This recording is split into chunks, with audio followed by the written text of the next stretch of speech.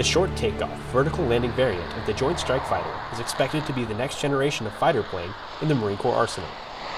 This airplane is designed to operate the way the Marine Corps operates in an expeditionary environment. It's our program, and we share it with the Italians, but we are bringing this airplane in as a result of our requirements. The F-35B will replace two types of aircraft in the Marine Corps fleet, the FA-18 Hornet and the AV-8B Harrier. General James Amos said he hopes Americans embrace the aircraft for its benefits and warned against canceling the program. There's not a backup to this. I've testified in Congress. There's no plan B. In other words, this airplane, to do the things that our nation requires of its Marine Corps, we need this airplane. Reporting from Naval Air Station Patuxent River, Maryland, I'm Corporal Benjamin Harris.